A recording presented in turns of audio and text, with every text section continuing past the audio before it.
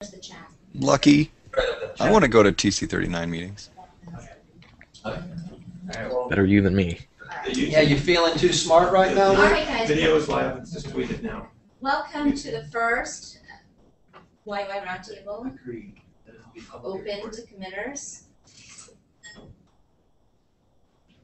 Sorry for the futzing, the pre-show futzing. I think we're ready to go now. So I have up on the wiki in GitHub an agenda for today. God bless. This is, I don't think we're going to get through everything, so this is just going to be an ongoing agenda. The most important things we'll try to bubble up to the top and just get through as many things as possible each week. And then we also have ad hoc hangouts to deal with specific technical topics that we want to deep dive into, for instance, code reviews or design reviews. So we'll continue to have those for our dedicated topics. This is more just an informal forum to discuss, smaller topics and make decisions that need to be made that otherwise would just continue to not get made. We've traditionally also used this time to review pull requests that need to be approved or commented on, and just talk about bugs that may be unassigned but are important, so things of that nature. So if we look at the GitHub Wiki, the first thing up is demos. We like to take time each week and just show off code that we've been working on that has landed that we want to share with everyone. So, hey, Jenny. Yeah.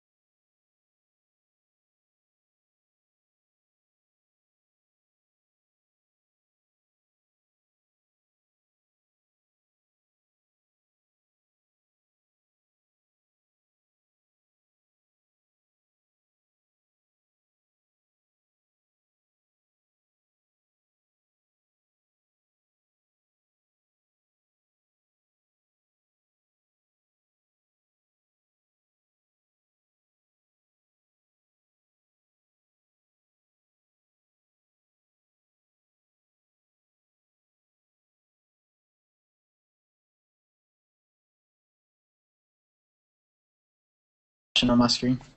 Can you do it from yours if you're connected? Are we talking about Hatch? Yeah. It won't let him in.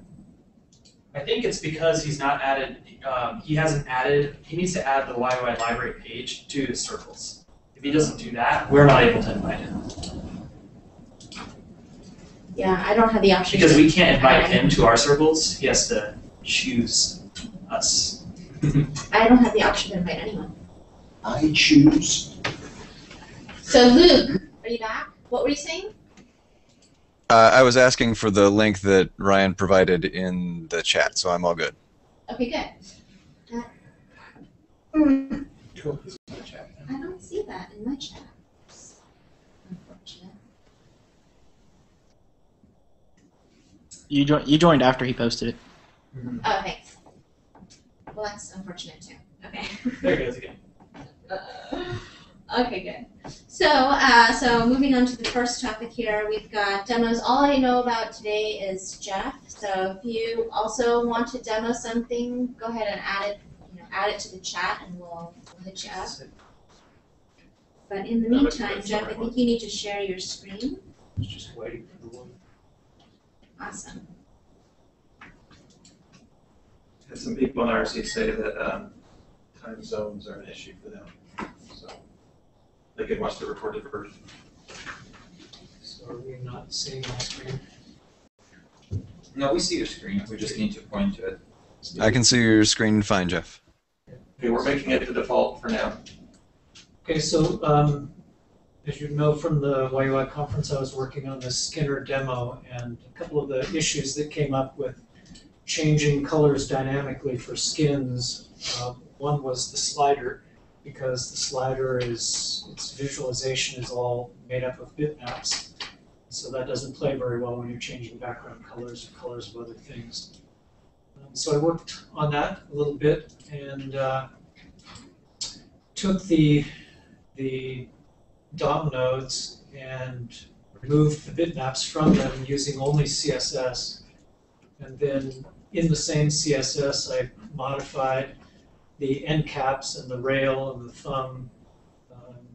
thumb container without the images in it to look like a slider. So I now have an imageless slider that still uses all of the same code. So there's no changes to anything except the CSS to get this slider. And then I was able to put this back into this demo of Skinner so that you can have a slider instantiated and you can play with. Hey Jeff, can you describe how you recreated the thumb again? You said using CSS, not using background images, but using other properties? No, what I did is I made the two images, the thumb shadow and the thumb, those two images, I made them display none. And then Okay. those two images sit in a container. I think it's a span, and that span that I styled that to look like a thumb.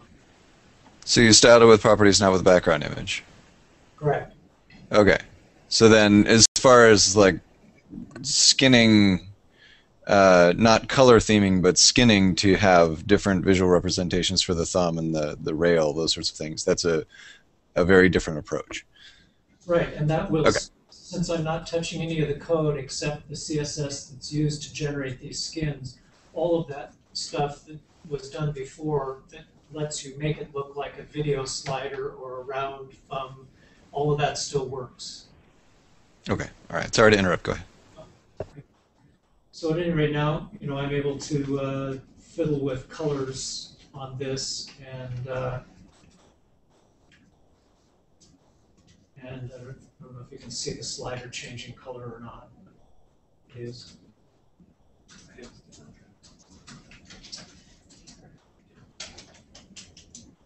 Something seems to be frozen. Yeah. So there you can see the slider here taking on some different colors. So that's it for that. And the other thing that was giving us a bit of trouble with existing CSS were the fact that we were using some arrow shapes in data table and in menu for the indicators that there was an additional level of menu flyout, and the arrows in calendar. So I just did some work on creating some arrows that are made with CSS instead of image sprites.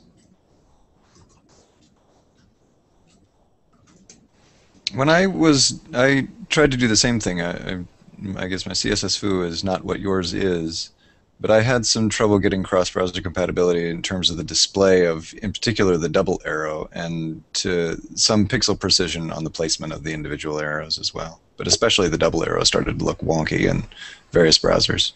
But it could just be that your CSS is stronger than mine. So. But I'll be checking those out. I'm having some problems getting to some VMs to check it on all the different browsers. But Matt checked it for me on IE and said it was at least working. So the general feel here is that you can click on this double arrow, turns to a single, and they're pretty well centered. But of course, this is Firefox. So anyway, I'm going down that path because then we'll be able to apply dynamic colors to this and won't be worried about the bitmaps and whether they look right on whatever background they're sitting on. So that's it in the demo. Cool. Thank you, Jeff. Anyone else have anything they'd like to share? All right. So moving on, performance benchmarking status is next on the agenda. I just wanted to go around and discuss where we thought we were with this particular item. As a team, as a project, we wanted to be able to establish performance baselines for critical paths in the system, and also some important leaf nodes like charts, for instance. So I don't know if all the right personnel are here to really discuss this in great detail, but I wanted to do a pulse check and see where we felt like we were. Where we left it was that we were going to be checking in performance tests into our tests directory. Not every component was going to have tests, but the most important ones we were going to prioritize and attack those first, and then somehow get those integrated into CI. Is there a hope of having performance benchmarking integrated with CI soon, or what are the blockers to getting there? Well, so that would probably be early next year for things that Yeti could have baked into it. What Yeti will have already is just timing for each test, but that is I'm not satisfied with that as for the requirements that I've just even overheard. And that is this test took this long to run. Yeah. But I think that our tests also will have, well, I don't know, maybe we could have assertions in the tests that cause a pass or failure based on certain criteria. Mm-hmm. And just treat them like automated tests that can pass or fail a build. Mm-hmm. Yeah. What criteria would cause a failure if you're really just storing metrics? Yeah, I mean, so as far as the baseline goes, what we want to do is be able to track historical progress. So if there's a regression, we'd want to capture that. Regression in performance, you mean? Yeah. So right now, the builds that we run ourselves are capture this timing information, and we can compare it over many different builds. So we have the infrastructure to do that. Mm-hmm. Yeah, and Yeti will when we switch over by the end of the year, Yeti will provide that for the builds that we run internally. As far as having that pushing that out, like that's something that we do also. So like whenever we push the reports to YUI.github.com, I believe we're also including the duration, and if not, that's easy to add. And so when we switch to Yeti, we'll also have that. So per build, maybe what we can do is show charts over time for what how the total time it took to execute all of our tests, and then also over time for each test case, right? Yeah, and I think that's a worthy goal to get to. Yeah. I think from a what data is important perspective, from release to release, we want to capture that. And then while we're working on a release, from build to build. Yeah, so Yeti will provide that, and then really I think the bulk of the work is what we provide as exported to the YUI, the HTML reports that Dave set up. So. And is that on GitHub now? Yes. Well, not the graphs don't exist, but the table of build status. Yeah. The page is there, ready to receive the data. What could be interesting is, I mean, if you can expose this historical performance result data via some kind of API or just parsable JSON or something, you could build tooling and maybe even CI infrastructure so that when you do a performance run, either a developer on their machine or on the CI system, it can then hit the API and see this run completed in X number of seconds. Historically, the average has been X number of seconds. If there's a huge deviation, then maybe something's wrong. I like and then that. you could use that to influence test failure. Tilo wasn't Tilo working on things in this area? Yeah, so the current idea, the current thing that we're working towards is to take the previous stable release and run the benchmarks against that and whatever's on head and compare those. But don't we also need to come together as a group and formalize what the benchmark tests are exactly? Like, so that we're all using the same benchmark suite? Yeah, so I know that Tilo was actually using something that he took some code that I had been working with in a branch for some performance tests, and then he built something that was kind of based on that to sort of... Right. And I took that for myself and customized it for me, so I'm thinking we at some point we can get something that's... Yeah, if we can standardize on that kind of thing, and then have everybody write their performance tests sort of the same way that they structure unit tests. Yeah. So Thursday, maybe we'll do a round of demos on what's currently in the system and see if there's a simple path to convergence, or highlight some differences and discuss those if we need to. Yeah, I mean, I just did minor alterations that allowed to pass like more variables so I could run multiple benchmark tests for charts, like multiple pages of tests and stuff like that. But is that something that should be fed back into? Yes, I think so. I mean, it's just more options. It doesn't.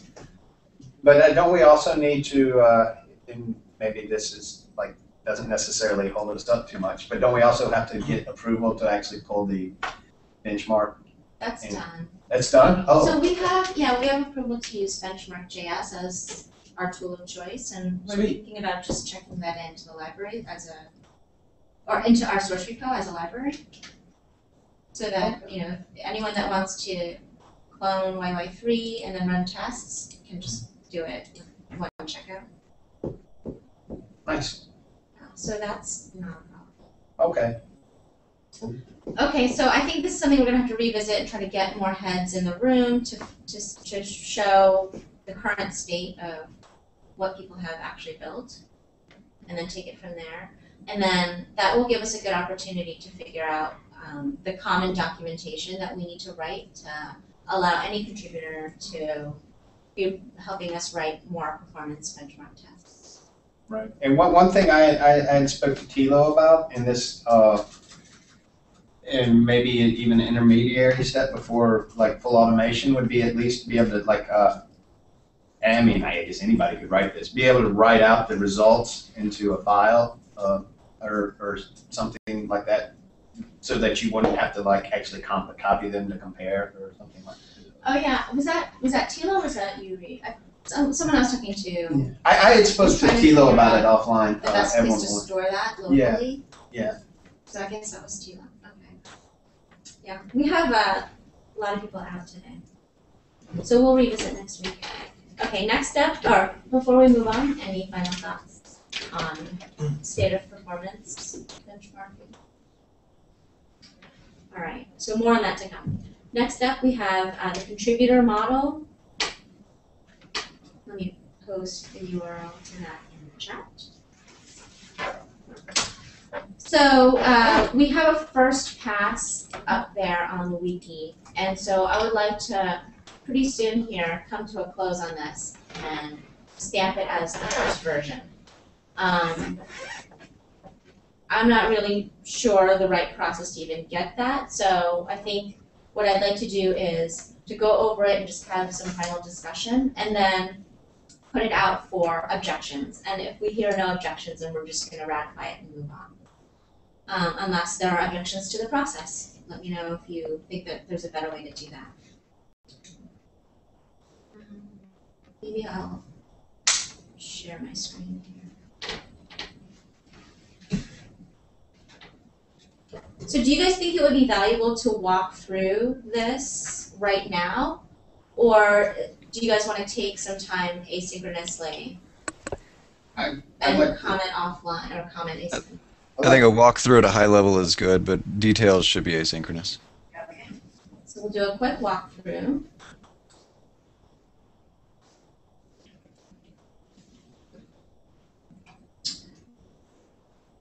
Okay. So users is the lowest common denominator. Anyone can use the project, and that makes you a user. A contributor is basically someone who has submitted a signed CLA. And by extension, contributors also have a YUILibrary.com account, which allows you to file bugs and post on the forum. There's also this idea of a mailing list, and that's something that we've been kind of going back and forth about. The mailing list is going to be the central place to have discussions. So at this point, we're pretty sure it's going to be a Google group, and at least committers and reviewers are going to be on that mailing list. It's going to be, for instance, it's going to be where I would email the mailing list and say, here's the latest version of this contributor model. Are there any objections? If there are no objections, we're going to ratify it. And then that's the place where you would say +1 or -1 or what have you in there. And so the big question is it valuable to have contributors on that mailing list, if you read down to the voting model and the rest of the stop, there's this notion of voting, which is +1 or -1, and contributors actually don't have a binding vote, they just have a voice. And so is that going to be too much noise then to filter out who's a contributor versus who has a binding vote? And that's the real concern there, is that if someone on the mailing list says +1, we now need to figure out a way to figure out if that vote is binding or not. So to make things simpler, I'm proposing that we, to start at least, have the mailing list be committers and reviewers only, and maybe contributors can read the mailing list but not post to it, until we have some tooling in place to make it really obvious who's a contributor versus a committer. So that's one thought. I think I really like the idea of a mailing list, but I think I would lean more towards an open mailing list, at least inviting contributors in. And I think I wouldn't expect it to get too noisy, because I doubt we're going to see a huge number of people become committers, at least not for a while. And it should be fairly easy to say, if it's me or Luke or Dave or Eric or somebody like that, then it's a binding vote. So you're saying until we have so many committers that it's really hard to keep track of who's really that? Yeah, I think if at some point suddenly YUI has 20 or 30 committers, then maybe you start thinking about having a committers and reviewers only mailing list. But I think initially, a lot of the value of this mailing list is going to be discussing pull requests and discussing architecture changes and things like that it would be really good to have contributor input on. Yeah, I agree. Actually, I think that having it be an open list and contributors have the opportunity to, or just have it be open to whoever wants to subscribe to it, and if they want to subscribe to it, they can participate in it. And by means of their participation, it also informs the team who are the active contributors, how are they contributing to the conversation, and should they be promoted to a committer. So it gives some more justification for not just the code that they're producing, but also the rationale for the decisions that they make and those sorts of things. So you're actually saying that the mailing list should be completely open so that users or contributors can join? At least contributors. Yeah, I think that makes sense. I mean, if we start, I think if it's completely open and if we start finding that people are posting, tech support questions and things, then we can consider maybe making it invite only or something. But so Ryan, you're saying users and? Yeah, I don't really see a strong reason to lock it down. Yeah, I can agree with that. Yeah. Yeah, I would wait until there's actually a reason to lock it down. Yeah. Trust people to be civil. Yeah. Isn't it going to be more difficult to lock it down after the fact, though? Or not really. I mean, so one example of this would be initially the Node.js project only had a single mailing list, and that was where all development discussion happened and sort of all contributor discussion and even user discussions. And then as the user community got bigger and bigger and it got noisier and noisier and people were talking more about just simple technical questions instead of development issues, they broke it off into another mailing list, and they said, this new list is for actual development discussions about core, and you can keep using whatever the old one was for your tech support questions, and that actually worked reasonably well. You would have no point actually lock down the existing list. You just create a new one that's more restricted. You could create a new one, or I think locking down the existing one would be fine too, and just saying we've created a different list for you guys to discuss the stuff that you've been that's making this list noisy. But whichever way. So the distinction between the mailing list and the forum per se would be that the mailing list isn't about getting support. It's about active development and decisions about active development. Yeah, I think it should be more about people who are working on the core or interested in contributing to the core in some way, whether it's documentation or code or just giving input on pull requests. Sorry, we lost you for. We cut out for a second there. Was there a net summary of the last minute? 90 seconds? Yeah, just net. It seems to me like the purpose of this list would be any discussion relating to the YUI core in terms of the design and development and architecture of the product.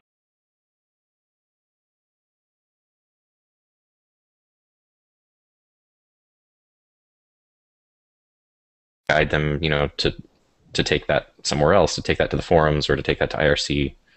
And if it becomes a big problem, then, then deal with it then.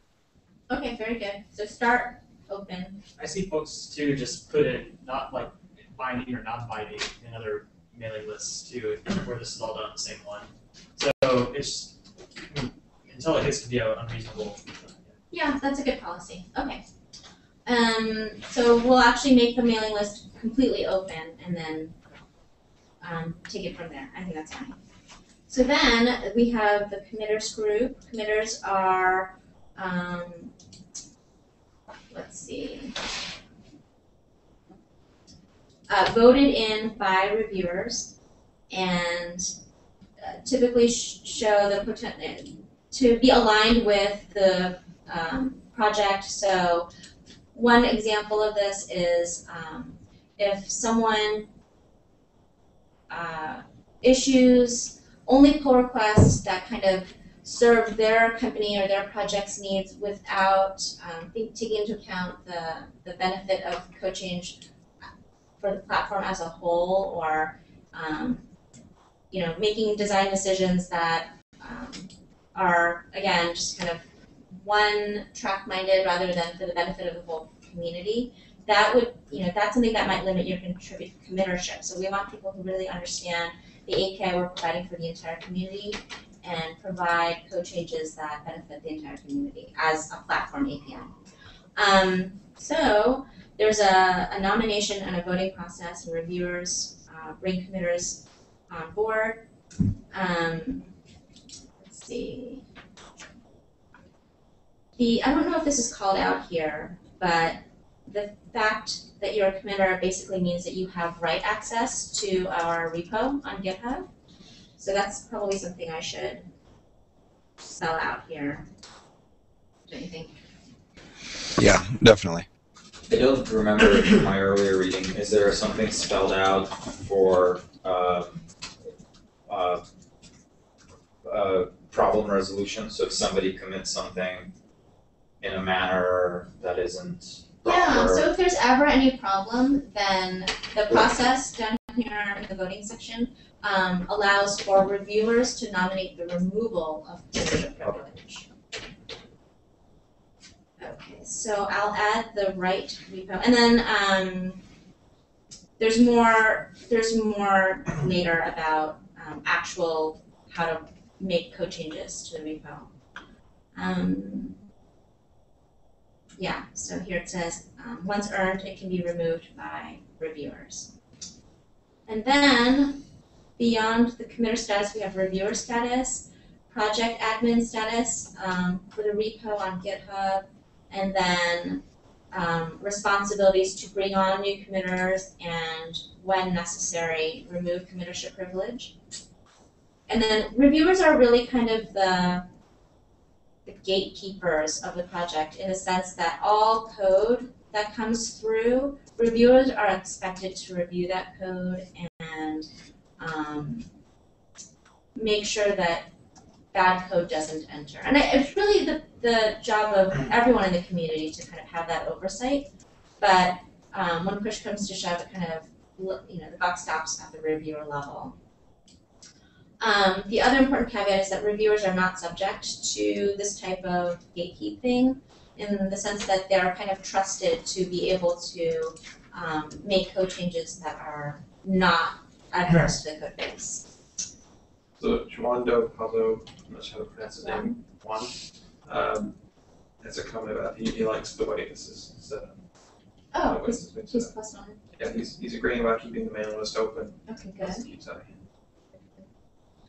And then when there's a problem with achieving consensus, then the reviewers group will resolve any conflicts and make the final decision. And the idea here is to not get bottlenecked by a lack of decision making. So ultimately, it's up to the reviewers to make sure that all decisions can be made and the project can move on. There's a private mailing list for reviewers that that you can talk about voting and legal matters. And other than that, everything that's technical in nature needs to be on that open mailing list. There's some detail around how you can qualify to be a committer or a reviewer, so I do encourage everyone to take a moment and read it to yourself and figure out if you have any feedback in those areas. We do acknowledge that it's kind of arbitrary, so we just kind of put a line in the sand saying, okay, we'll just call it 50 and see how it goes. If it's not working out, we can certainly modify that baseline. This is just a caveat to say that support is voluntary and not guaranteed, and that there are multiple channels of getting support, mainly through the forum or IRC. So then, when we get to talking about code, there are contribution standards, which we'll review after this document, that all contributions want to meet. And we want to codify it and be pretty specific about the bar of excellence that we want code to have as it comes in, code and documentation and tests and everything. So that it's not a guessing game, and that everyone, whether you work for Yahoo or you're on the YUI core team at Yahoo or not, whether you're a user, or sorry, a contributor or a reviewer, everyone's kind of playing by the same rules, because it has nothing to do with anything other than the quality of the code. So now we get into some detail about voting and what gets voted on and all that good stuff. I'll review at a high level, so please take some time to dive a little deeper and provide feedback. Let's see. In general, technical decisions we want to ratify through lazy consensus, and that basically means that there's a healthy discussion, and then it goes to vote. If no one objects, then the thing is approved. And that's true on the mailing list, and that's also true in GitHub pull requests. So a pull request is just another way of proposing a change. It's actually the preferred way of proposing a change to the library. So, and maybe I should, yeah, here we go. They can issue a pull request on GitHub or post to the mailing list. And so let's take a pull request. If you want to change some code in the library, you change it in your fork, you issue a pull request, and as long as no one objects, within 72 hours, that thing can get merged in. And so that's true for committers and reviewers because they have write access. If you are a contributor, then you'll need someone who has write access to actually do the merge for you.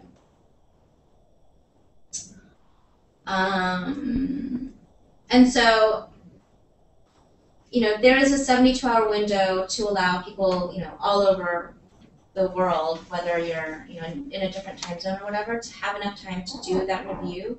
And I do mention that, you know, reviewers are the ultimate gatekeepers in this process of -1ing or having objection if they don't think some code should be merged in. But it really is up to the entire community to be looking at pull requests and providing feedback. So we hope that that's really how it ends up working out. Is there a way on GitHub to indicate whether or not we're in a code freeze when these pull requests are coming in? That's a good question. Does anyone know if the GitHub API or has some flag or toggle or something like that? I don't think it does that kind of project level. Why not just have a top level MD file that's something like library state that gets updated depending on?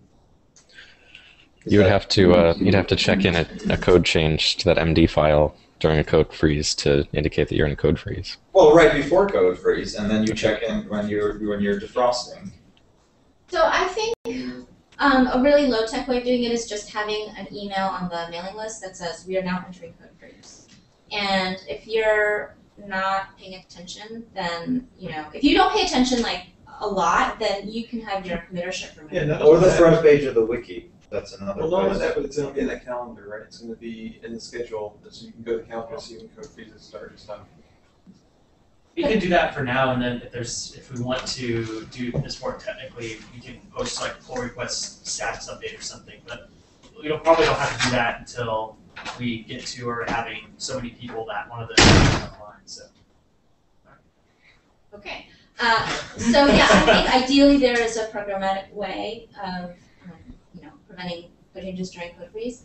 There's also But- nothing wrong with submitting a pull request during. Correct. As a committer, it is your job to know when we're in a code freeze and not merge in changes. Right. So Yeah. One thing that I was just thinking about that would be really neat is like we have Eric provided the Chrome plugin for the those who have signed the CLA that has the drop down. If there was something like that for the library status, like if we know of known issues for CDN problems or something like that, I was thinking about working on in this next coming quarter was like an app that would allow you to see like the status of the builds, know if the tree's open and closed. And this could also be a Chrome extension as well, where you could just basically see current status of things. So that might be something that would be added to that. Tree is open, tree is closed, things like that. yeah, that'd be pretty awesome. okay. One thing also to clarify with community committers is the distinction between the different levels of code freeze, like feature freeze versus. Oh,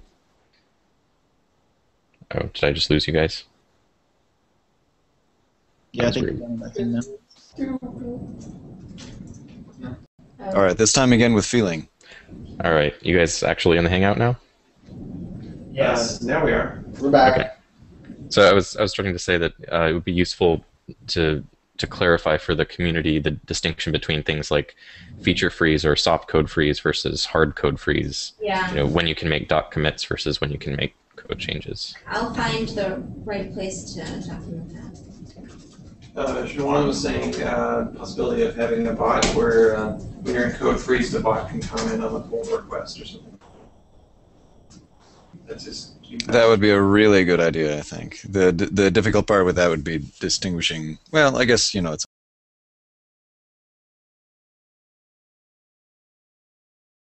sort of documentation, but how intelligent the bot can be about what type of commit it is versus what type of freeze it is. But yeah, that I like that idea a lot.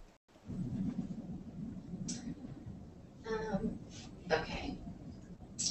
And the other thing about lazy consensus is that the whole point is to not have bottlenecks. So trying to get these changes in code moving through the system.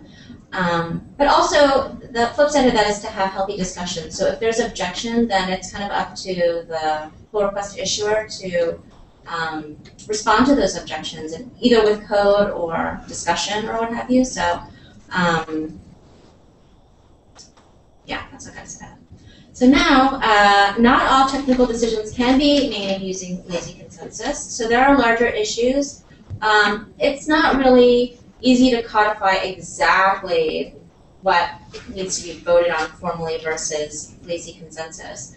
But larger things like refactoring or introduction of new modules, bigger decisions, I think, will flip it into this territory.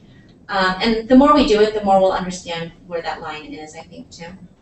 So when we vote, it's going to be on the mailing list, or it could also be in a pull request, but usually these are going to be much bigger changes.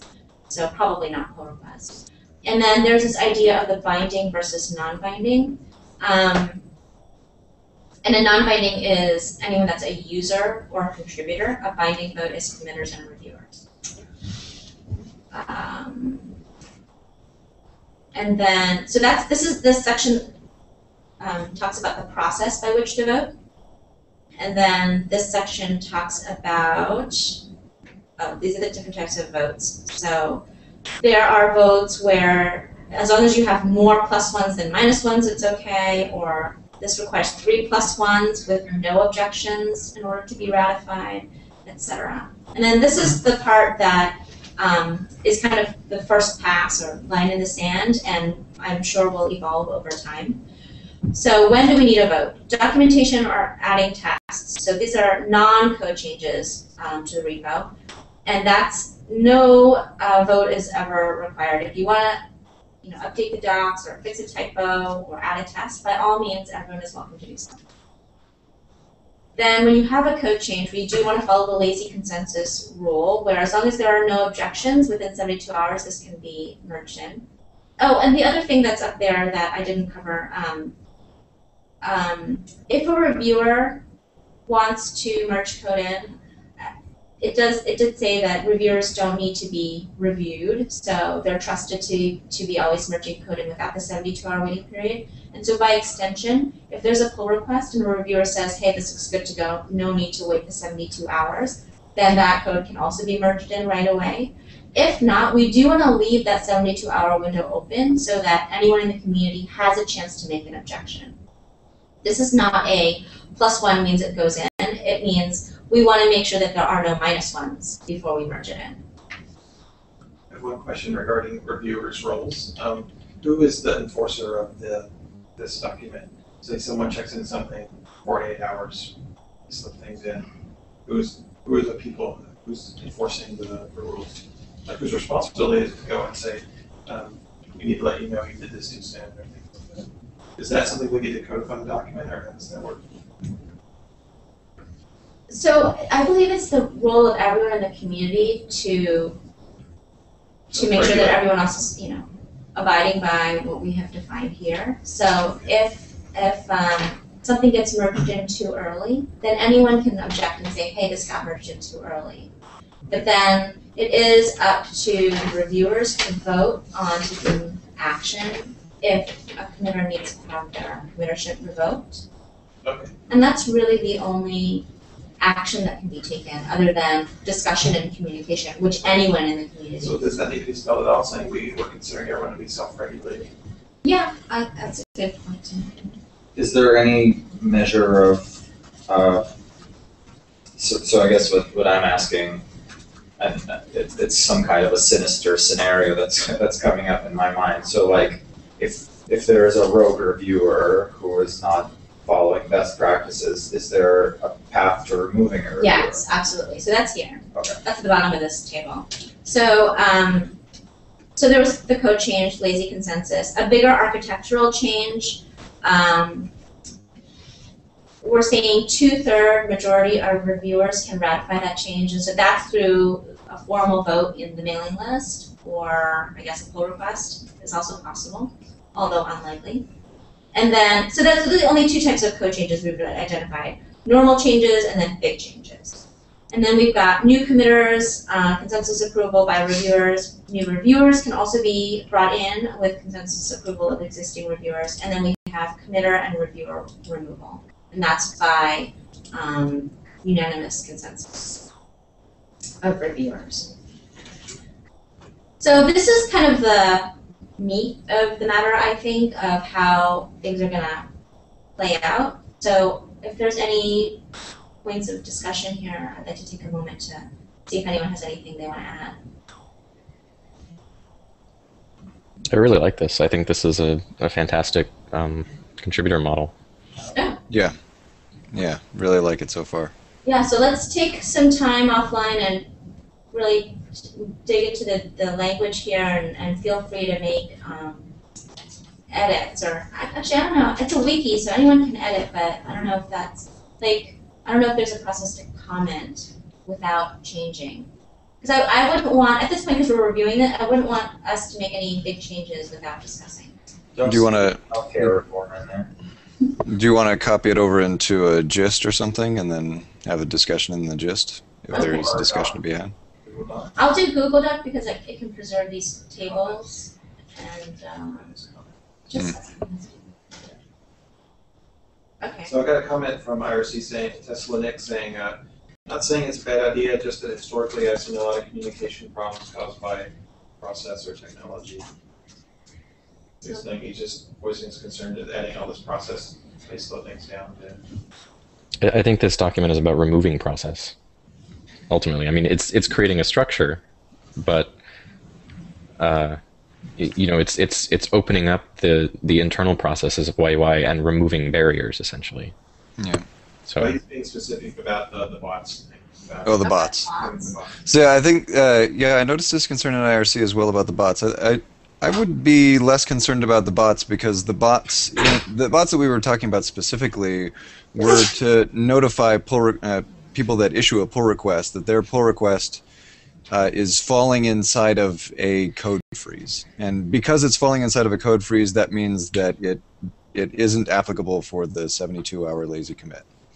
But otherwise, the bot should be doing nothing. I mean, it's mainly just to inform you that you've fallen in this window, and then. So if the notion of a bot to do a lot of other things, a lot more, we start adding more and more bots, then I can see that concern. But I think as a starting point, using a bot for that function is a really good way to expose that information that might not be as accessible otherwise. It puts it right there in your face if you issue a pull in the request. place where it's useful. Right. Yeah. We're having this. Can you guys hear the air conditioner? Yes. Oh, Little bit. sorry. All right, As long as you don't so see like bloody body parts falling out of the ceiling or something, it's all Yeah, good. exactly. now that we've just kind of gone through and reviewed at a high level, I will leave it up to you guys to dig through at a deeper level and add comments to the Google Doc that I will send out. Let's move on to the next item on the agenda.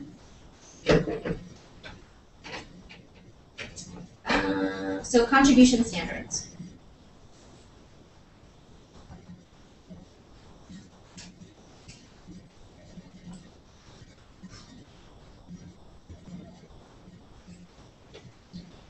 Okay, we'll come back and do the developer workflow later. I don't think there's a lot of controversy around that. So I think there's a lot of detail that we could end up adding into this to flesh this out, but I just wanted to start with the first pass at what the baseline is for code to land into our master branch. And that is complete API docs with great code comments, unit tests, and this is a number that, as far as the team goes, we want to get higher, up to 90, and maybe even more over time. But for the community, we want everyone to be on the same page as where we are today. And then when you're writing a new component, you need to provide a well-written user guide. And by well-written, I mean in content. So we have editing services at your disposal. So as long as the content is all there, we can certainly clean up any grammar or flow of ideas and things like that. And then we have automated our functional examples to serve, or we have automated the testing of our examples to serve as our functional test suite. And so when you add new features to our code base, we would like you to add the appropriate functional tests as well. And that also serves to be example documentation, which is actually really popular for our users. So that's a win all around. And then is that just on the functional testing? Is that something that's documented externally? Because I know that happened after I left the team, so I don't know how that's all built. I thought it was. I thought it's on the wiki actually. Okay.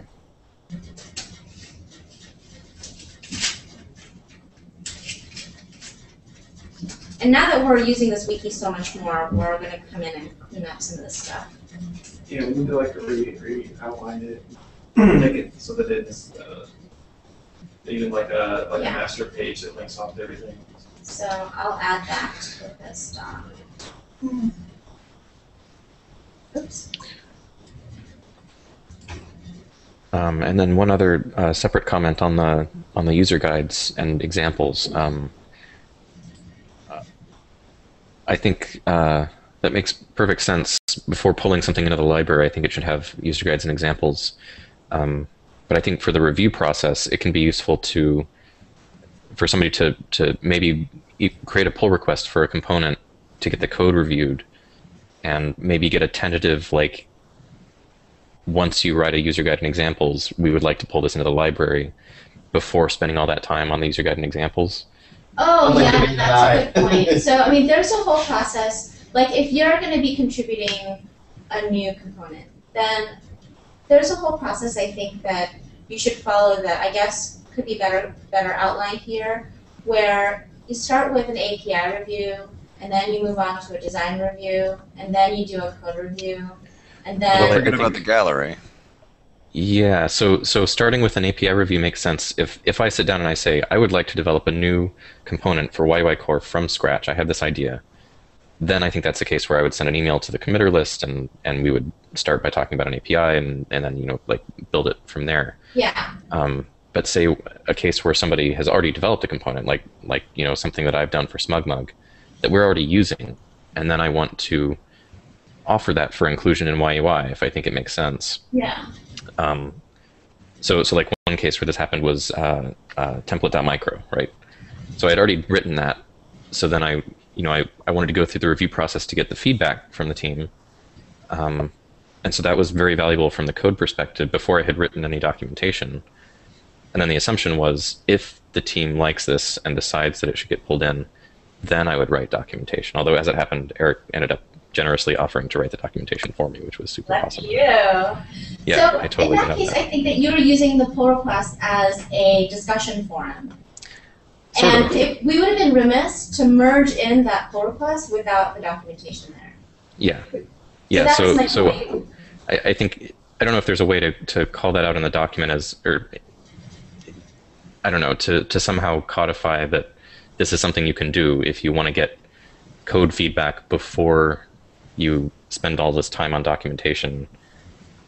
Maybe you can go ahead and file a pull request, get the feedback, and then if consensus on the pull request is good, then add the docs to the pull request, and then it'll get pulled in. Yeah, I think having the step-by-step process laid out from the very beginning, like whenever it's in the concept phase, would be good. And wherever it is that you're stepping in, like if you go ahead and write the component, write all the documentation and unit tests and all that, and then there's changes, then that's just on you. Okay. You didn't start from step one, or like you took it upon yourself to start at a certain phase. Like if Ryan had already had documentation up and then there were changes to be made to it, then he would know that he would have to go back and change the documentation. Yeah. But if you go ahead and write the component because you think it's a good idea, or you find it useful for a project that you're working on, and then say you're starting the review process or the pull request process at step 3 instead of conception phase. Okay. So I'll take a first stab, but I really will rely on you guys who are actually in the guts of that process to fine tune it for me. I think one thing is to realize that a pull request it's not like it's going to happen in 72 hours from there. You may want to issue a pull request and start the process rolling. So it's not like an assumption of where pull request is like the end of the process. It could be that it's where you're saying, I need feedback from the community. How is this going? Yeah, that's a really good way of putting it. Right, there's nothing wrong with closing a pull request and not putting it in. Well, right, we need to really specify that pull requests are a valid forum for discussion, and not all pull requests are expected to get merged in.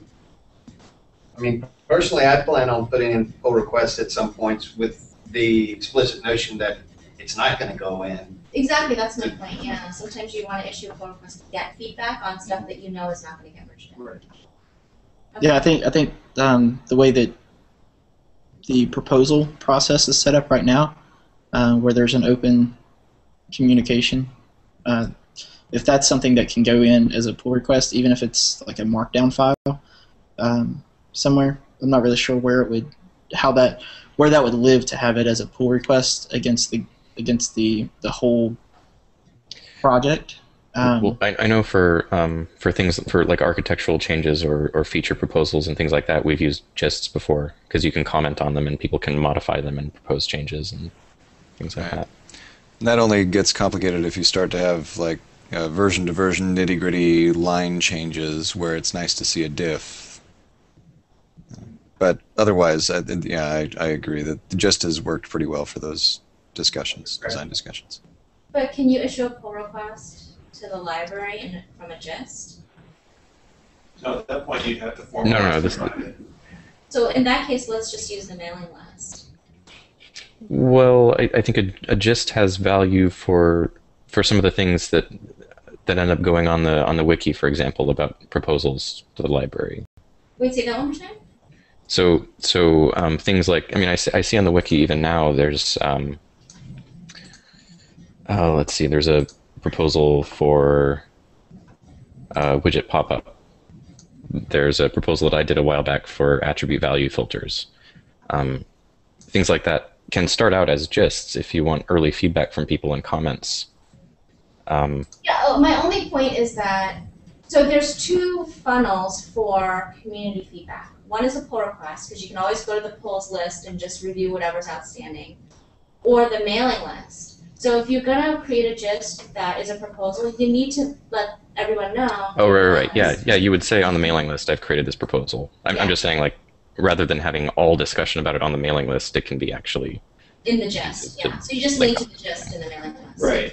So it's best both worlds. But my point being, if you create a gist, then not everyone who needs to see it is going to see it. Right. Unless you email so them. you should announce it on the mailing list. I should clarify.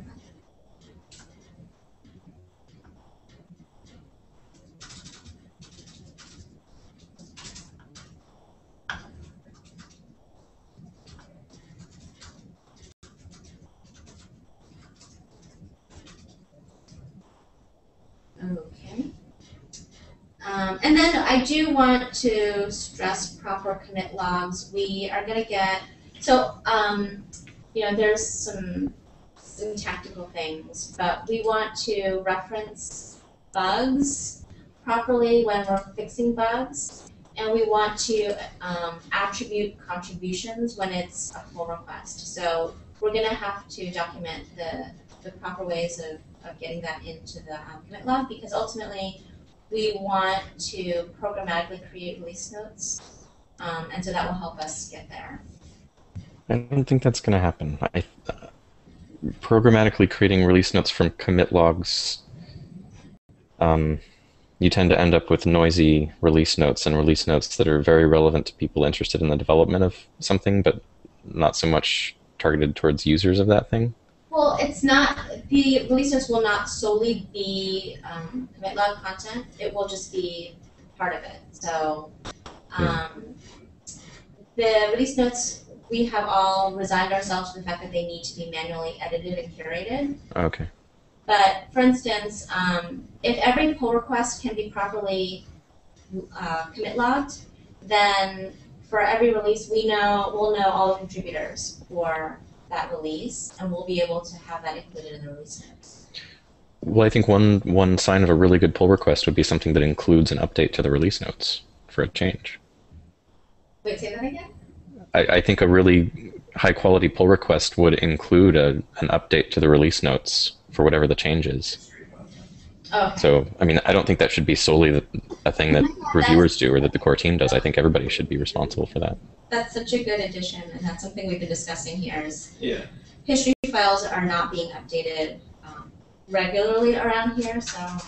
It's almost like, just like you have to have tests, you have to update them. Yeah. It's an easy thing to forget too, but I think if people remember to look for that when they review pull requests and mention it, then people will start doing it. Nice if we could come up with like a checklist that's referenceable, so before you do your pull request. Well, yeah, but this, I mean, something that's like just a quick thing that you can just glance at and say, okay, I've got these 5 things, good to go. As opposed to having to read the entire document. But it'll come from this. This is the source of truth for that document. Yeah, we just need to make it into a Sublime plugin. But not everyone uses Sublime. So. Well, they should. What do you mean? Hey, we're broadcasting here. So, Dave has put a lot of effort into making the contribution process a lot easier. And, I mean, these are all tools that help everyone sitting at this table's life easier, and also everyone in the Hangout, too. So, I think that's a really good thing. I would love a little more beefing up of the documentation around how to really use these tools, like the daily YUI developer workflow is a great tutorial, for instance, that's missing. Yes. So that's all, I think, content that needs to I be think I'd like to generated. do like case studies where you're contributing a small snippet of code. Here's the whole life cycle of that commit, or the pull request. And there's a big architectural, and here's a life cycle of that big. Yeah, that's To great. be able to spell that out. Yeah.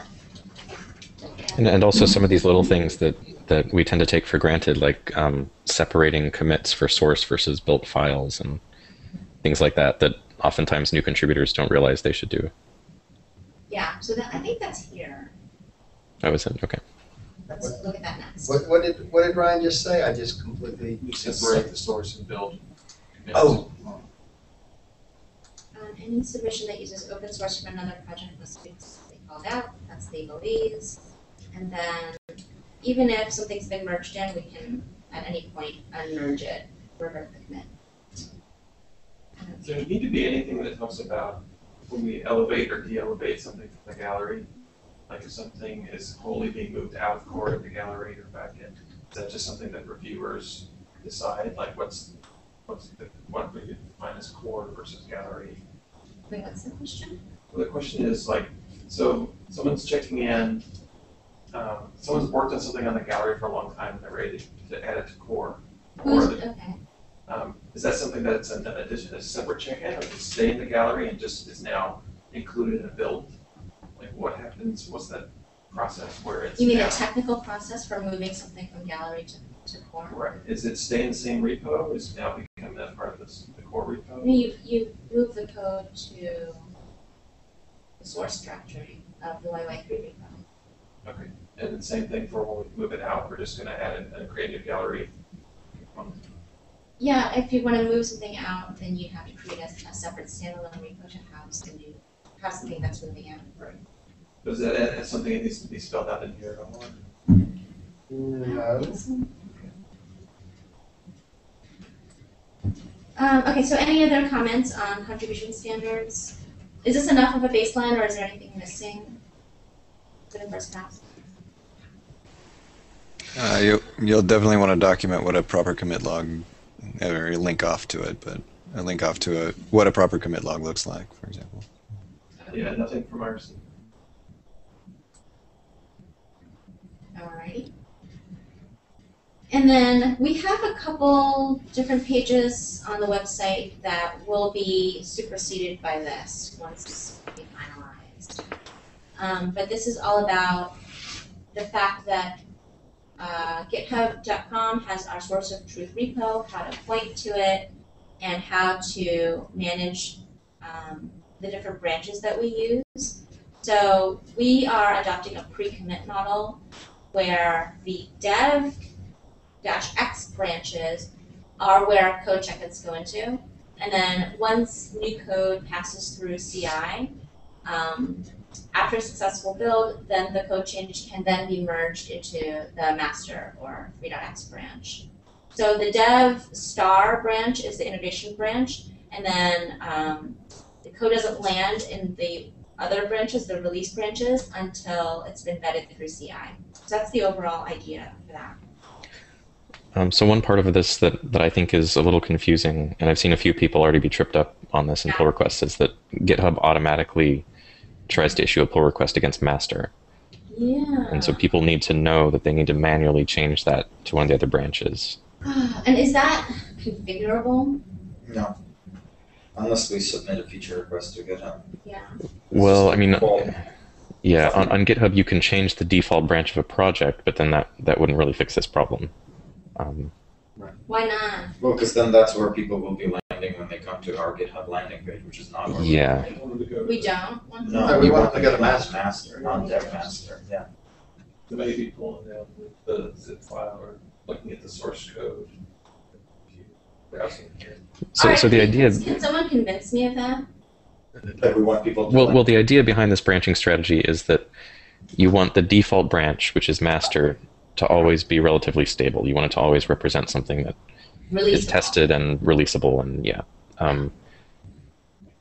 If you were to change the default branch so that pull requests went to dev master, then that would also mean that the first thing people see when they go to github.com/YUI/YUI3 is dev master instead of master. So then they end up potentially depending on, development code instead of the stable stuff, which is the opposite of what you want. But people who are coming to GitHub are not interested in the release packages because there are other places for that. They're interested in the source code. Well, then I think the question would be, why not make master the development branch and have, a stable master or something else because simply of legacy. Because master has always been where the releases are cut off of. And this way it may remain so. Okay. So the catch then is that, yeah, people are going to have to know that master is not where new commit should go. It has to go to dev master first. Wait, so I still don't feel convinced that we shouldn't change the default branch in GitHub. Well, changing the default branch wouldn't actually solve the problem. It would just, I mean, changing the default branch to dev master would be just like saying, you know, instead of rolling releases off master, let's roll releases off a different branch. You're making that change via a different process. Also, that won't solve a problem for when the commit is intended, when the pull request is intended for dev 3x. Well, that's a different story. But it still requires thought on behalf of the developer. Where They have three different ways of doing it. Well, let's reserve that conversation. If we change the default branch to dev master, then would pull requests go to dev master? By default. Yeah, by default. I have a question on IRC. Joan's saying, I still don't understand the difference with the dev-3.x and dev-master. Should every pull request be made against dev-3.x? Okay, so it's worth clarifying that, and we'll include this in the document too. I think, I mean, to me, I think the least surprising thing would be if master were unstable. Master is the default branch, it's unstable, pull requests go to master, and a stable release branch would be something else, and you would pull from master when you're ready to do that. That's what other projects have done. I've seen this. I've seen it done both ways, but I think just because of the restrictions that GitHub puts on it and the way that GitHub treats master, I think that might be less surprising to people. Is there anything with Travis and all the other kind of systems that need it to be mastered? I don't know. Wait, so what are you proposing? I'm just proposing having the least surprising thing for new committers be the thing that we use, which would mean master would be unstable. Oh. So pull requests would go to master.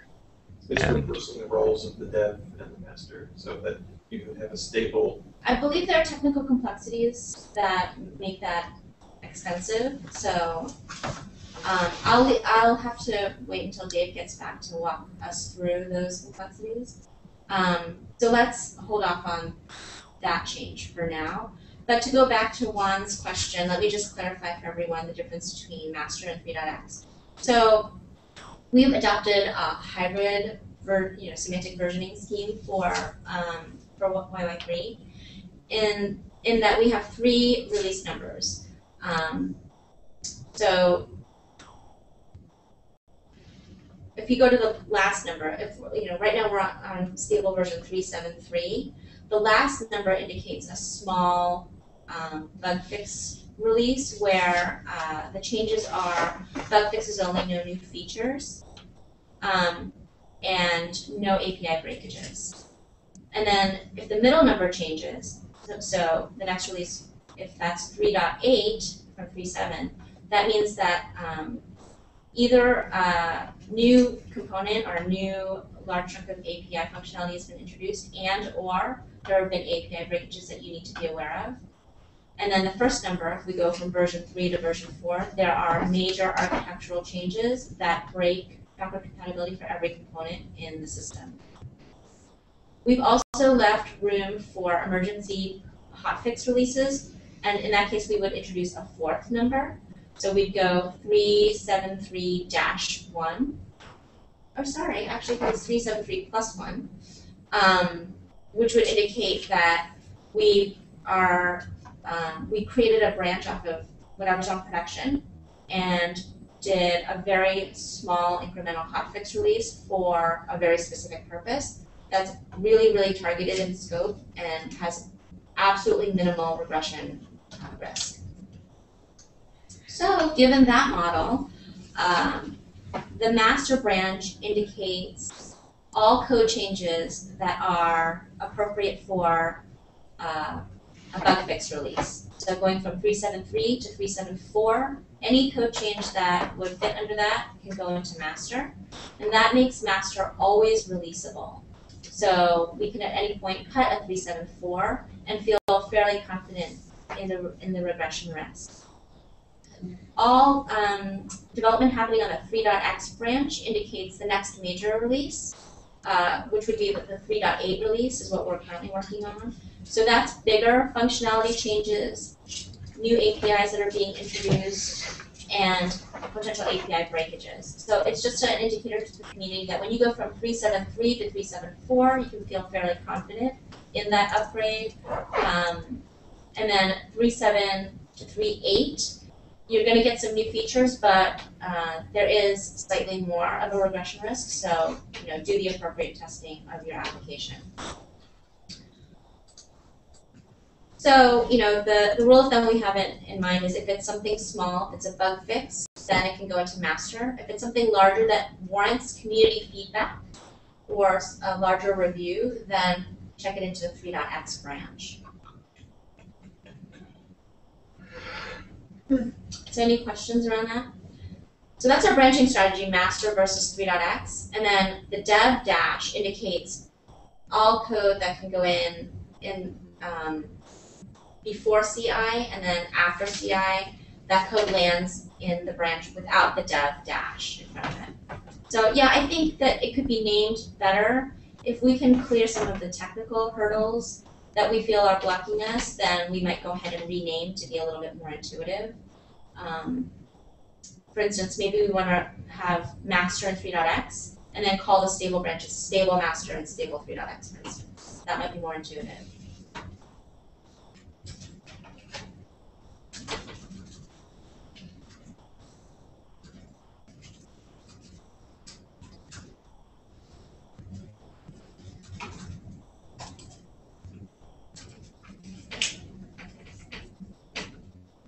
Or even release master, release 3.x. But the last thing I want to do right now is open a naming discussion. So we'll just leave it at that for now. Okay. Anything else for the, I think we were talking about the dev workflow? Oh, we haven't really finished going through it. Okay. So that's our branching strategy. We have pretty specific guidelines on how to set up your Git environment. And then here's the overall workflow that I think, as Andrew mentioned, a screencast would be a good addition to this content. So we always want to see feature branches from our contributors, and that really allows for isolated code reviews through the pull requests. So if you're not working in a branch, then your pull request is going to be really unreasonable to work with. Then we have our contribution standards that we want you to follow. After you commit your changes, push them to your fork on GitHub, and then issue the pull request. So here we can do a lot better in explaining the 3 different branches. Oh, the live docs branch I didn't really cover, but that is documentation only changes that we can push to the website very easily without any friction at all. So we encourage any sort of documentation related changes that are okay for production today to just go into the live docs branch, and we'll just push it out as soon as we can. Okay, so then after you submit your pull request, that's where we want to see the community feedback happening and have discussions and objections and all that stuff. Then you can incorporate whatever feedback you got, get it up to where you have no objections, and then when you're working on a feature branch and you have issued a pull request and you incorporate new code into that branch, the pull request can automatically update, which is a really great feature of GitHub. So the discussion can continue live as your code evolves and gets better. And then after there are no objections, then someone will merge in the pull request into the core library. Okay. So again, tips are to always work from the feature branch. And then, again, there's this caveat about the branching. So we'll just be reiterative about what all the different branches are and make that very clear. Any more comments on I this? think another aspect of that is we need to describe how Yogi works in Office and all these new tools and how that plays into your development all the way through to your requests. So I don't know if there's tools for issuing pull requests from Yogi. I think there is, including that. There's what? Tools for I what? think you can issue pull requests from Yogi. Is that true? But anyway, just including that so that it's not just that aspect, but just all parts of it. Yeah, so this section here has a lot more content that can be fleshed out. So we'll need to have that in. Anything else? Alrighty. The next item on the agenda is this committer mailing list, or I should say, what should I call it? User mailing list, or what do you want to call it? Contributor mailing list, I think. What's that?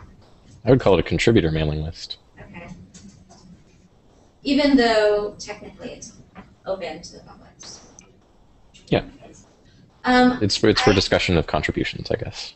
I think it's been created. We just need to promote it and have everyone join at this point. So maybe what we'll do is do a blog post announcing it. And then once I've done that, the notes from today will go into that. And we'll start using that as our communication forum for technical discussions that are not on pull requests. All right. So, okay, it's 3:20. I have a couple technical discussions that are not process or community related that I'd like to move on to. Before we move on, does anyone have any final thoughts on the stuff that we've been talking about so far? Alrighty. So this is a ticket that's been around for a little bit, and so I would like to achieve some closure on it, and so I think this is the right forum to get everyone's thoughts and see if we can get some code merged in for it. Delegated click event attached to a container is fired even though it is disabled in IE. So You sharing your screen? I am. Yes. Luke, this might be a blast from the past. Luke is gone. Yeah, Luke had to drop off for another meeting. Okay. Well, that was really good timing. You knew you were going to say it. Oh.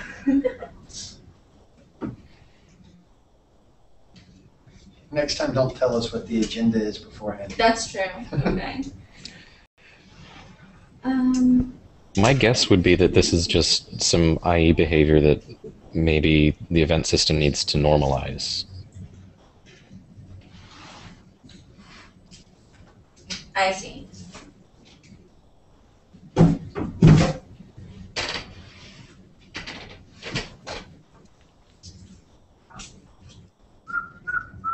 Okay, so you think this is an IE conditional that's missing? That would be my guess. I mean, I haven't dug into the event system to inspect this. I went through and made sure there wasn't anything in view. Okay. So in general, I have a bucket of bugs like this that I feel are relatively contained improvements to the code base that aren't really actively being worked on by anyone. So I would like to use this forum and maybe the mailing list to throw them out there to the community for discussion. Using the tools that we have today, I think what I'd like to do is assign this to an unassigned owner to make it really obvious that these are bugs in that type of bucket, and that anyone in the community is welcome to take a stab at fixing it. One thing you could do is just have a page on the wiki that has, this is looks like a small issue that somebody just needs to investigate and figure out, and it's been around for a while, and just have a list of links to things that if people are looking for a project to learn more about developing for YUI or are just bored. One better than that, I would like to make that a bug report, so it's just dynamically always showing all the unassigned tickets. Yeah, you can do that. Okay, so I don't know if there's anything worth discussing at this meeting without having people actually do some background on it.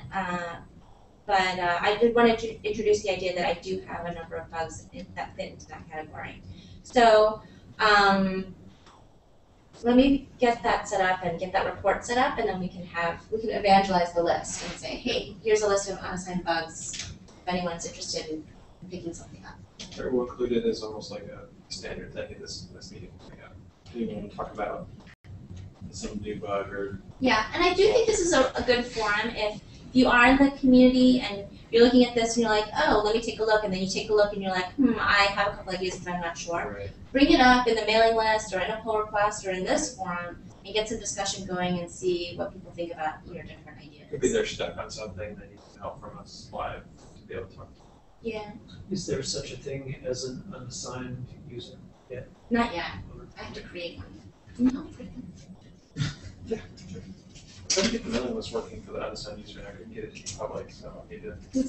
Oh. I created the unassigned user mailing list you wanted to send this to, but I can't get it to talk to the outside world. Okay, we'll talk. All right. Lint status. So at some point in the near future, I would like static analysis failures to fail the build.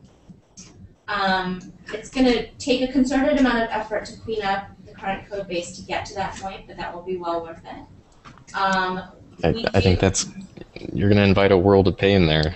I think it's a worthy goal to try and have, as few lint failures as possible. But there are always going to be edge cases where you need to do something in the library that's going to cause a lint failure. Like I know in YUI core, actually, just the other day, I noticed there's a place now where we're doing a function constructor call, which results in eval code, and that would be a lint failure. Are there not ways of ignoring in line certain lines? Yeah, you can add comments in there for most of the things, but if you use JSLint. If you use JSHint, most things you can say ignore this. Yeah, it's using JSHint. Well, we use JSHint, right? Then I propose that we At least Yogi does. are moving to JSHint. Well, I think We already the have. automated build is already on JSON. Yeah, But there are still, even in JSHint, there are still some things that you can't disable warnings for. Right. I don't remember what they all are off the top of my head, but there are a few things. Can you, let me ask if you know, does anybody know if you can disable strict equality? Yeah, you can. Okay, cool. Why would you want to? Because in my use case, I'm right and lint is wrong. And it happens a lot, and I don't So the catch is want all the cruft. you can only disable this stuff on a file-by-file basis. You can't disable it line by line. Right. So if you turn it off because you've got one place in a file where you need to do non-strict I need equality. to turn it off because I have a lot of places. Basically, I'm doing string comparisons that are non-string comparisons, and double equal is actually better than triple equal in this case, because there is the obscure case where a string object would cause a fail, and I don't want that. I mean, technically, the count that it's such an edge case, but if you're going to be, granular about it, you may as well be right. And Yep. So I don't know what I'll have to figure out what to do there. So I'm hearing that hint does not allow that either. Well, like Ryan said, if you do that, basically, I'll be on a file basis, I'll be disabling JSHint from actually checking something it should be checking for. Well, it also Yeah, sounds that's like the catch. potentially Dave could go in and modify JSHint to do a line-by-line exclusion of anything. It sounds, because JSHint is something we can modify for our own purposes, right? So. Oh, yeah. There is that. Well, just speaking philosophically, I think there's more value in knowing, say there's a file where you're doing one thing that the linter complains about, but you know that you're doing it for a reason. You put a comment there that says, this is why I'm doing this. And you see that lint output, you see that lint warning whenever you build. But that's fine. As long as it doesn't fail the build, that lint warning is a reminder, I'm doing this non-standard thing and I need to remember that.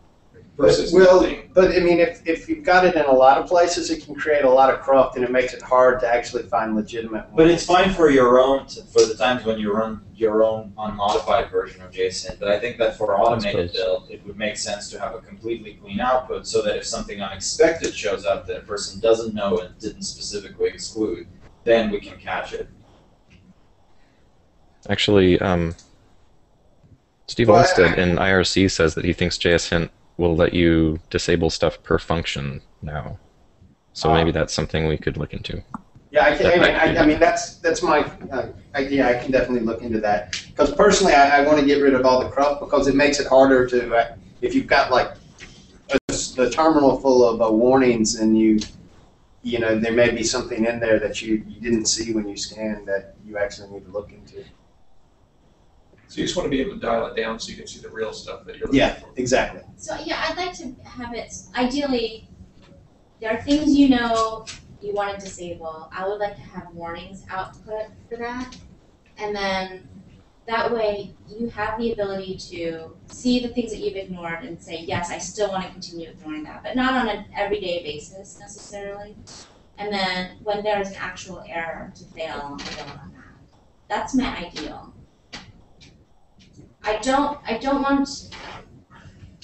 want people to ignore things and then just forget about them forever and ever. I think it's worth having a way to revisit them. Right.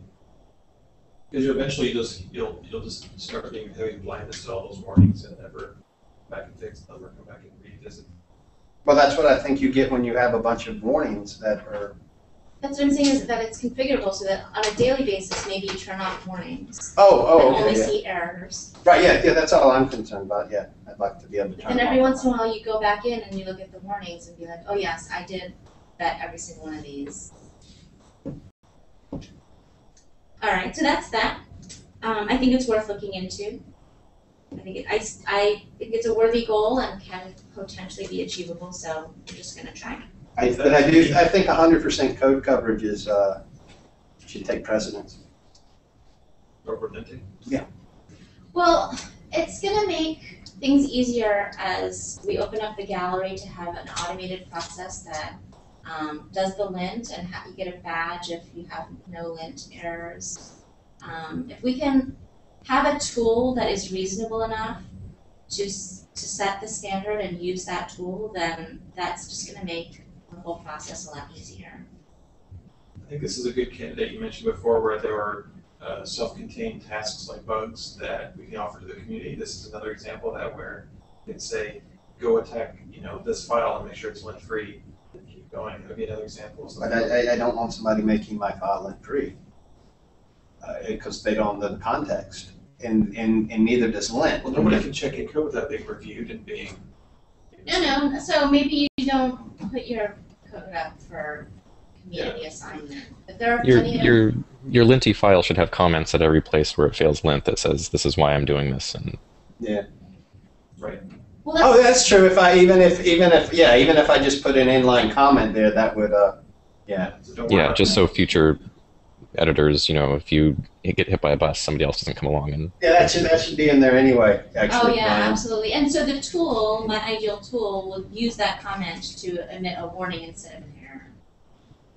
Oh well, yeah. I'm not getting the lint error. I'm getting a warning, and it gets in the way of seeing if there's any lint errors. Right. So that should be configurable. But I mean, yeah, that's a good point, Ryan. Because actually, if you are breaking convention, so to speak, it should be commented so nobody goes and changes it. Yeah. For that 1 in a million chance that someone actually passes a new string object into charts. We already had an example of this. Tony was trying to do some changes and Eric came back and said, no, I really want it to be this way. So it would be nice if he had, included the comments in there so he wouldn't have to run back instead. Yeah, very good. That's in the contributor standards or whatever. It's good commented code. I should actually add that here. Tony, do you remember the case that happened? What that was about?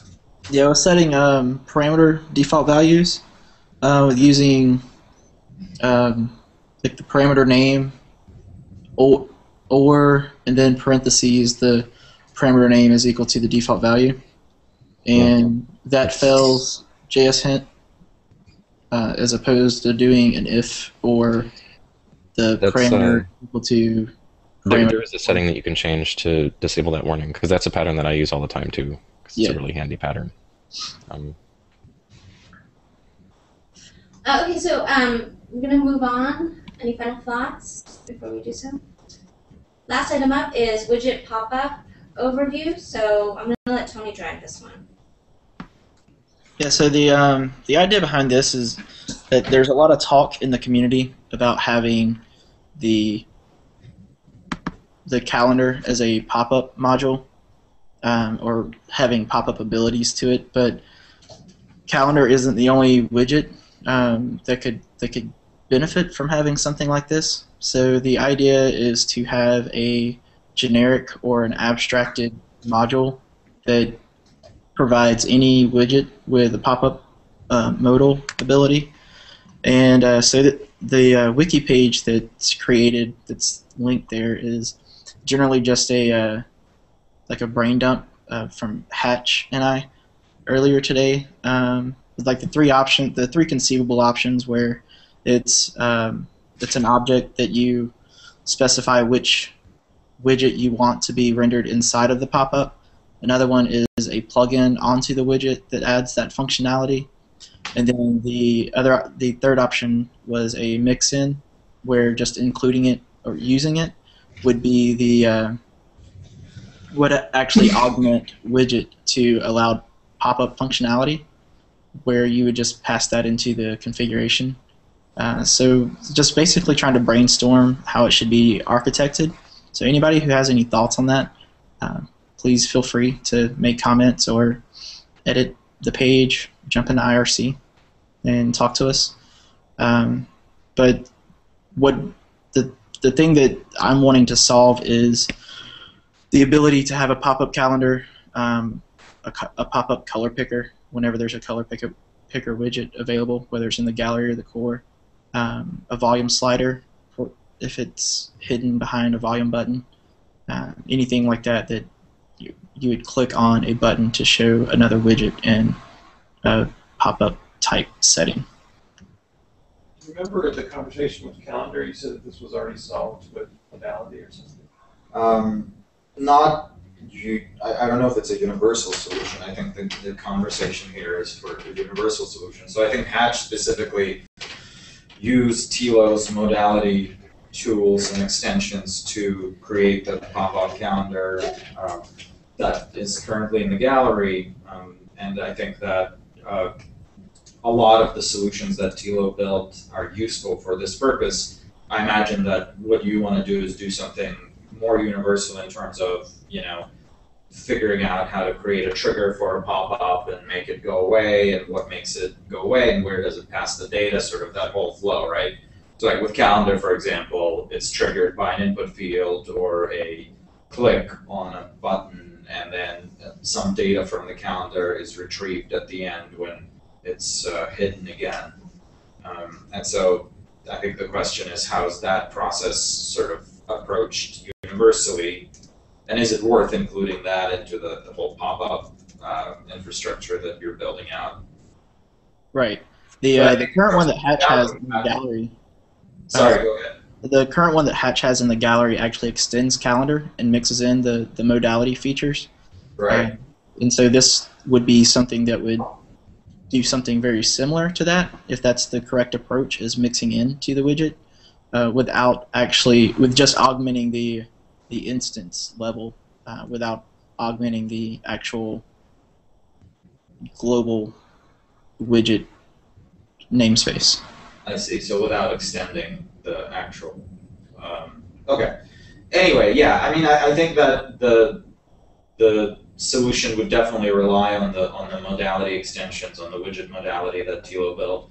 It's just a matter of how and to what extent, and what the other pieces are for passing the data back and forth and triggering the pop-up dialog. So yeah, it sounds like a lot of the work is already done, just needs to be structured in some reasonable way.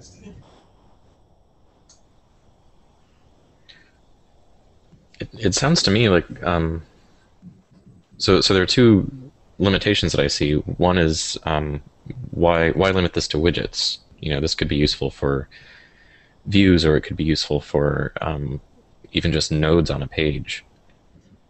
And then the other one is it looks like the hide on and show on events right now are limited to events on nodes. But what if I wanted to hide or show a pop-up based on a history event or based on a route being triggered in a router or something like that. Yeah, I mean, absolutely. That's kind of the way that I was thinking that hide on and show on would work is that it would be more of a target source, whether it's an object or a node or anything that you can subscribe an event to, and then the type of event that it would be subscribed to, and that could be an array of object pairs or just an object that's paired out, or some combination of both. So if you had a node but you wanted any event or focus and blur events to trigger something. And the idea behind it being a plugin would be that anything that's a plugin host, whether it's a model or view or any other plugin host that could possibly be on the page, then it could be plugged into that, and that functionality would just surround or encapsulate whatever the plugin host is. Okay. So that's kind of, I'm leaning more towards the idea of it being a plugin because it's less augmentation that's going on, and it might be a cleaner approach for the overall view. But yeah, that seems like it makes sense to me. I don't quite get the container version, and having it as an extension seems kind of weird because I don't really see a case where you would want every instance of a widget on a page to be a pop-up. That seems kind of weird. yeah, I agree. And so that's, at first I was thinking the container thing, and Hatch, I believe, brought up the idea of it being an extension for the simple fact that you could extend all widgets or add the functionality to any widget type instance of the page.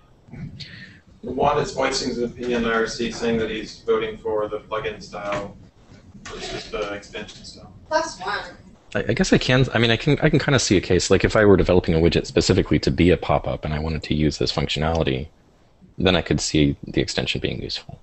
Yeah, I mean, but if you wanted it to be a pop-up all the time, you could plug it in internally under the hood. Yeah, you could. I guess I can think of one instance where I might like a visual container behind something. Say you were popping up a slider that might be visually interfered, by whatever's in the background. You might want to have a container that has an opaque background to it. But photo gallery stuff, white box. Yeah. Yeah. So the idea with the extension was that just by simply including it on the page would give you the pop-up functionality on all widgets that are on the page. So that, of course, is going to incur some costs, but it makes it very easy for anyone to take any widget that's on the page and simply make it pop up. I guess my reservation about that is just, why would that be more useful than saying, here is the widget that I want to turn into a pop-up, plug this thing into it? Right. Yeah, no, that's very true. Or if you want something besides a widget with that functionality. Yeah. So then, assuming we're converging on option number 2, Yeah. I would think that the hiding and showing is itself an interesting moment. So is that subscribable or observable? Well, widgets inherently have a visibility attribute, and you can listen for visible change. For other things, for a view or for a node or for something that's not a widget, I think that would have to be left up to whatever that thing is. Is that true, or should the pop-up provide a common API for that? I'm thinking that the pop-up should provide a common API for that. It can then hook into the widget stuff, and then if it's not a widget, it could then create its own events for that. Well, if there's the ability to fire an event from the plugin host, wherever it's plugged into, then that would be the route that I would suggest taking, because then you're listening for the event to be subscribed on the host and not the instance of the plugin itself. Well, it seems like even in the widget case, the pop-up would have to expose its own events, and you would use those instead of listening for visible change. Right. If it wants to ensure that it works in all cases, whether it's a widget or just a base class of some kind. Yeah, what I'm wondering is if you had a widget popping up, would you want to listen to the widget visibility change, or would you listen to the pop-up change? And just quickly thinking about it here, I would probably want to listen to just the pop-up change, because if the pop-up's up, you can generally assume that the widget is also in there. Yeah, I don't know if I would probably want to true. override the widget's visibility change, because you could have some other code that's depending on that. Yeah, that makes sense. I think it probably also makes sense to keep those events self-contained in the plugin, just so you don't have unexpected behavior with a conflict on the class that it's being plugged into. Right. Yeah, that's why I was thinking that if you have the ability to publish on an event onto the host and then unpublish the event onto the host if the plugin was ever unplugged. Well, I don't think you would want to do that, though. I think because the trick is you don't know if you publish a pop-up event. So it would basically be what widget.popup.on or after, and listen to the event that way. Yeah, but that seems to violate the concept of a plugin. The idea of a plugin is the plugin does its stuff within its own plugin namespace. So you'd have widget.plugin namespace whatever. And that's where the plugin's methods live. That's where its events are subscribed. And that keeps it separate from whatever it's being plugged into, so that it can be more generic. It can be more, you have a separation of concerns there. And I think if the plugin decides to start publishing and firing events on the widget, on its host, I mean, there's more of a chance for collisions. There's more of a chance for, I guess it just feels kind of wrong, that violation of the separation of concerns. Plus the unplug, if other parts depend on that plugin's behavior and that plugin goes away, then it might break. But then the events would just never fire on the host and nothing would ever happen. Yeah, but I don't know. That's a slippery slope. I wouldn't want to see lots of other places in the library have plugins that start modifying their hosts. I think it would be okay for a plugin to bubble an event to its host, but I don't think I would want a plugin to publish on the host. Yeah, I mean, bubbling would be fine too. Like, I'm just trying to think of how the implementation would be simplified if you were able to listen to the pop-up events off of the host element versus having to add in the pop-up means. I mean, I really think the only difference is you don't have to include the plugin's namespace when you attach an event, so it saves you a little bit of typing. But yeah, if that's the only benefit, then It seems better to keep the separation there, because that way you keep your plugins all the same. They're all first-class citizens, and you can have that confidence that when you remove it or its behavior is the same. Yeah. I can't think of any plugins in the library right now that actually expose events on their hosts. I think they're all self-contained like that. I could be wrong, but nothing comes to mind.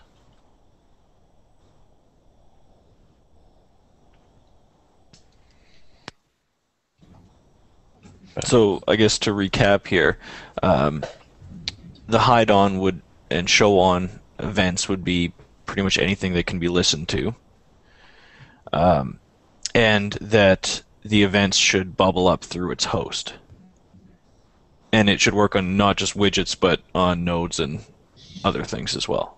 Yeah, any plugin host. Anything could be plugged in.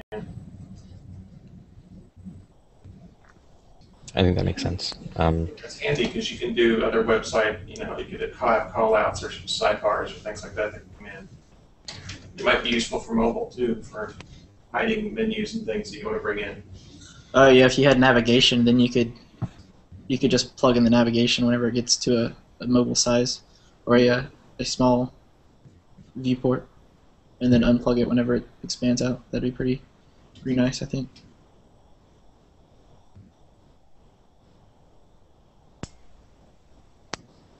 other comments? All right, guys, should we call it a day? Thank you, everyone. We will see you on the new mailing list and next week. All right, See ya. see you guys. Bye. So, yeah. Bye. Yeah.